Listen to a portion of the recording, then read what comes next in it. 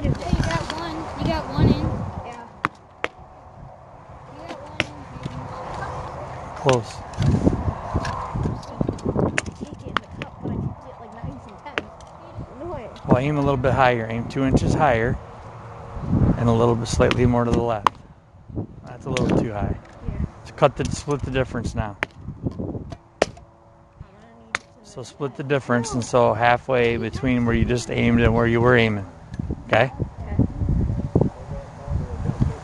And then raise the arrow right at the spot. There it is. See? I got one. I got one. You keep mutilating the cup.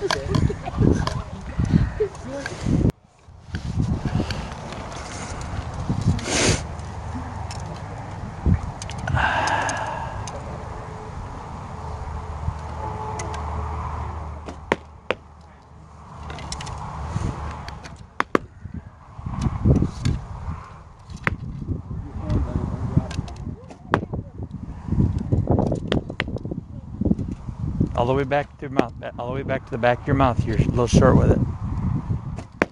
Remember, make sure that you're knocking your arrow straight up and down. There you go. Better with the back of your mouth. Take your time.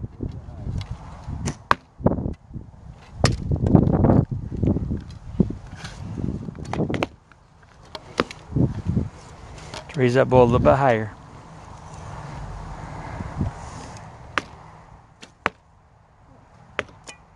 Ooh, almost 2 inches lower than that. Same line.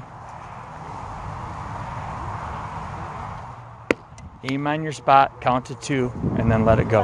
Count to 2. Oh, I can't see where you're aiming at. Yeah, I can't. I'm not standing behind you, so I can't see where you're aiming at. So the reason why you're shooting that high, you're anchoring way down here.